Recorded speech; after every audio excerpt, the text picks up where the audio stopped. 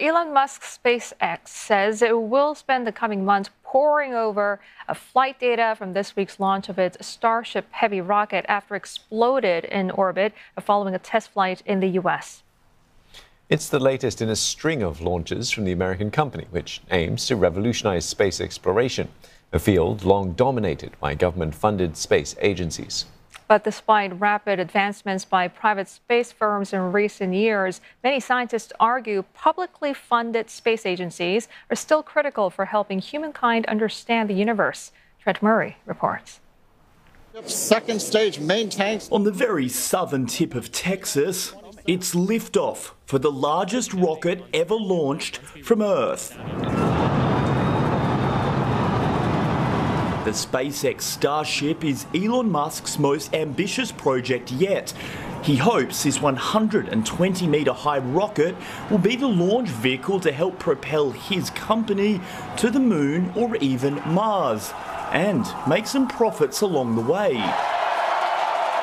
SpaceX is one of the biggest players in an increasingly crowded field of private companies jousting for contracts in a 21st century space race.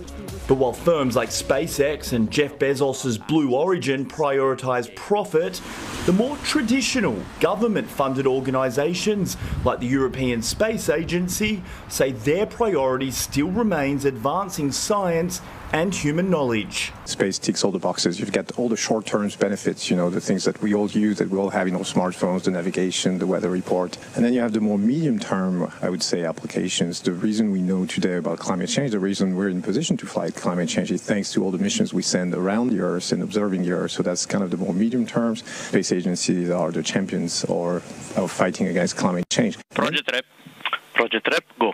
Many scientists argue that while private space firms are playing an important role in finding cost savings in space exploration, they will never fully replace the need for publicly funded space organisations like NASA or the ESA. We are doing things which are very blue sky. They're very much looking at the basics. It's very difficult to make a profit out of it.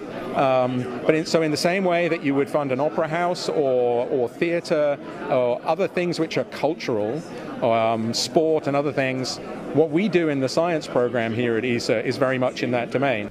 For space organisations like the ESA, there is often a need to defend and justify huge amounts of public spending to politicians in Parliament, just like that one. And some may argue that that money could be saved and spent elsewhere, and space just left to the private sector. But some recent history shows that we may still be some way away from the private sector taking the lead entirely.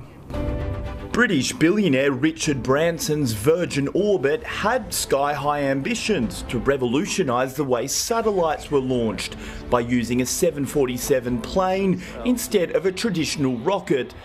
But those goals came crashing down to earth after financial pressures caused the company to file for bankruptcy, just weeks after it failed to launch a satellite from UK soil.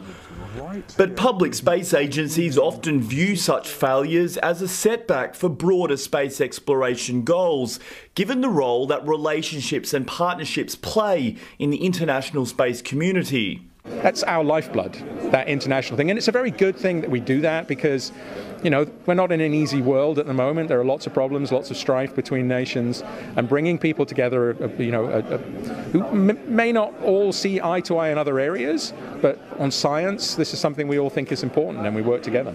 All systems go for launch. We are likely to see more cross-industry collaboration in the global space race, meaning whether it's in Asia, Europe, or the Americas. And liftoff of Artemis 1. We can expect many more liftoffs, both private and public, as humankind sets off to explore the next frontier. Trent Murray, CNA, Berlin.